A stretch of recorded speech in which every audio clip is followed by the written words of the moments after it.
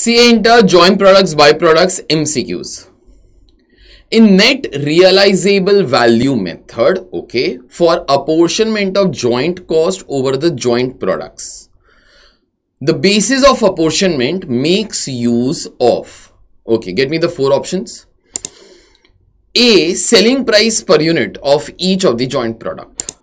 B, selling price multiplied by units sold of each of the joint products. C, sales value of each joint product less further processing cost of individual products. Okay.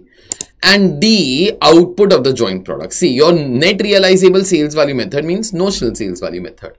How does notional sales value method work? We take the final sales value and we subtract our post-separation cost. Post-separation cost are all those particular costs which are incurred after the split off point. So it makes use of final sales value and post-separation cost. I guess those two things are mentioned in point C, sales value of each of the joint products less the further processing cost. So answer should be C over here. That's the correct answer.